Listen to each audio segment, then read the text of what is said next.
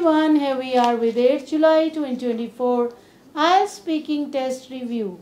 Part 1 questions were about school and languages. What school did you go to? Is it a good place to study? Is your hometown a good place for young people? You can talk about the facilities available in your town.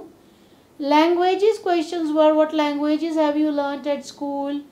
You can talk about any regional language or national language, Hindi, English, whatever you have learned. Is it important for children to learn other languages and why? It is very important. They must learn more than 2 or 3 languages. Would you like to learn a new language and why? If you want to learn any particular language, you have to tell the reason. It can be French, it can be Spanish, it can be Urdu, it can be Sanskrit. Why you want to learn that particular language? For example, I want to learn French because the poems written in French or the content written in French is not the same when it is translated. So I want to learn the authentic. I want to read the authentic poems, poetry, stories. This is the reason I want to learn French language. And the part 2 cue card was describe a photograph or painting that you like. What it depicts, who took it or who painted it, how it makes you feel and why you like this particular painting or photograph. अगर आप photo की बात करें तो किसने click की, क्या है उस फोटो में, क्यों आपको पसंद है, अगर पेंटिंग है तो किसने पेंट की, why you like it. And if we talk about discussion, it was about paintings and photographs. Is it important for children to learn how to paint or draw? Yes, it is. It's a good activity.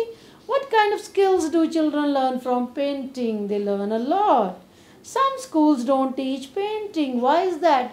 Because that school focuses on particular subjects, especially the study related subject, nothing else. Next question is what kind of photographs or paintings do people hang on their walls and why? Guys, some people hang their family photos, portraits of themselves, and if we talk about paintings, some people like to hang the paintings of flowers, anything nature, and some people like to hang paintings of horses or some kind of animals which they consider lucky for them. So there are so many types of paintings and photographs people like to hang on their walls. Some people like their walls empty. Why is that? Guys, some people wants to keep it simple. और दूसरा reason ये भी है guys, खाली दीवार जो होती है वो रूम को या घर को बड़ा दिखाती है. These days already space is less. तो लोग क्या करते हैं, वो कम पेंटिंग्स, कम फोटोग्राफ्स टांगते हैं अपनी वॉल्स पे ताकि रूम बड़ा लगे. तो these are the reasons people keep their walls empty. So guys, these are the questions that were asked on 8th July. Thank you.